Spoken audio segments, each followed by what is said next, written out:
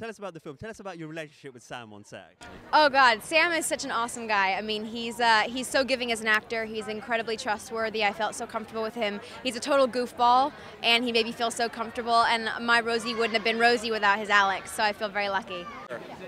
I think when I don't have an accent to worry about, I immediately feel a lot more comfortable. But also, for me, yeah, I mean, London is home, England is home. As much as we filmed this in Dublin, though, so in a sense of having the Irish surrounding us, you know, we were welcomed with open arms, and we were very, very blessed with a great crew. Got on well with everyone on set. Everyone was an absolute dream. Christian's a fantastic director, and he always made sure it was fun and fresh. So even if we were doing a scene several times, and it was like an angry scene with within characters having an argument, we'd always mix it up. We'd always change it. We'd change the way that we worked in the set. We'd change the utensils. It was really easy like that, because I think with a comedy it has to be fresh. If it's not spontaneous, it's not funny. And I think you can see this with that film. Everyone's having a lovely time, and it's just easy and fun and free. It's a very free-flowing film. We could improvise if you wanted to. It was more about the relationships in this film than necessarily hitting the right marks.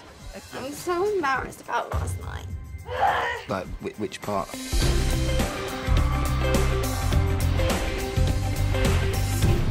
All of it. You can't tell anyone. Hi.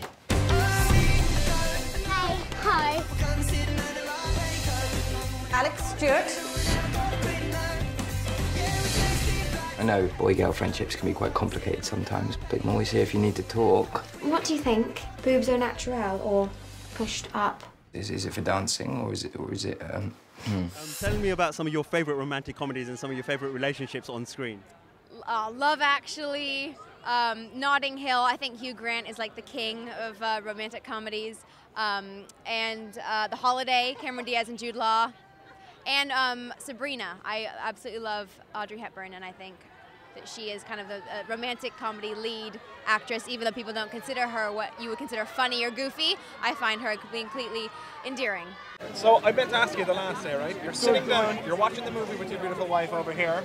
Do you preference it? There's going to be a kiss coming up here now. Just giving you a heads up. I definitely hold her hand a bit tight.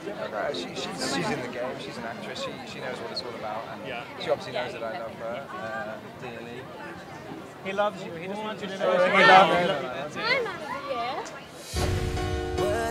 This place is a dead end. Let's get out of here. Flee the country. Maybe it's what you want to do, isn't it? I've got news. Scholarship to Harvard. Have you heard back from Boston College yet? No. But I've been feeling sick. Oh, I had it all sussed. Now it's pregnant, waved goodbye to career. Who's the dad? She's Greg's. He ran off to Ibiza the minute he heard. And now my best friend's moving to Boston.